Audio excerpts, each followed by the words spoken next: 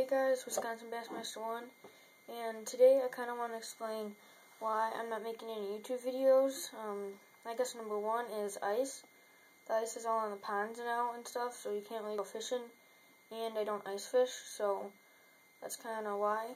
Number two is school. I mean, you gotta do good in school before you can go fishing and, you know, all that stuff. Number three is my account. YouTube deleted my account, which I have no idea why, but I can't you know, reply to comments or anything like that, but I can still, you know, post videos there. I just won't be able to reply to you guys. So that's kind of why I haven't been making any videos at all. So let me know in the comments below if you want me to change or make like a new YouTube account. And that way, you know, I can tell you guys that, and you can go, you know, check out different videos, whatever. Or if you just want me to keep the same one. So, thanks.